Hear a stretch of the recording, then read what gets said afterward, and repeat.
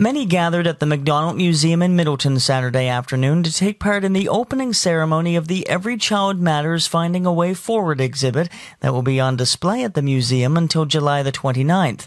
This project that started in May of 2021 by the Rug Hooking Guild of Nova Scotia and was completed by 5 Mi'kmaq artists and 48 rug hookers honors the Indigenous children who suffered and died in residential schools and also honor those who were taken from their parents, culture, and families, along with raising awareness for the residential school survivors and their families.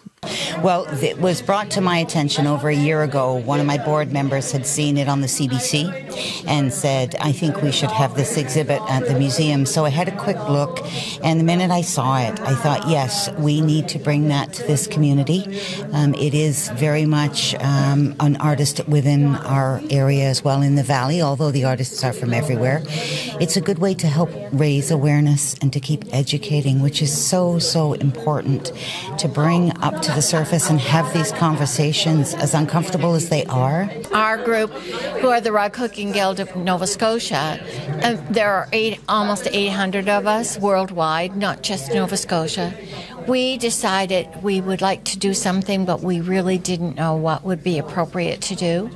And for 6 months, we chose to get in touch with the community leaders in Indigenous communities and ask them what was appropriate to do and if we should follow through with that. And we got the same answer from all the leaders and the community members to say, yes, we should pursue it, and they wanted their story to be told. The great thing about art is it gives people a chance to discuss these painful topics.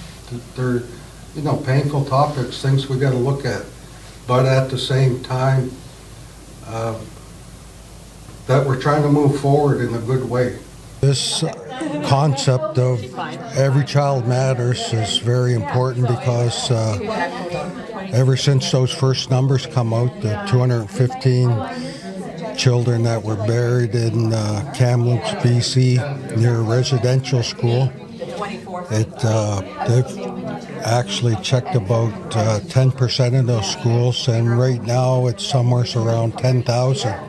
Since the graves had been found in Kamloops, I have wanted to learn more and respectfully acknowledge those children in whatever way I can. And so it has taken me on a quest to become better informed and to acknowledge the stories and to listen to those who have those personal stories to share.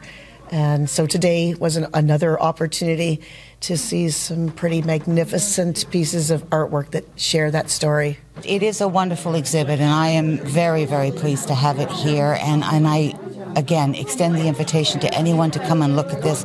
It is beautifully done, and it carries a great deal of meaning for everyone.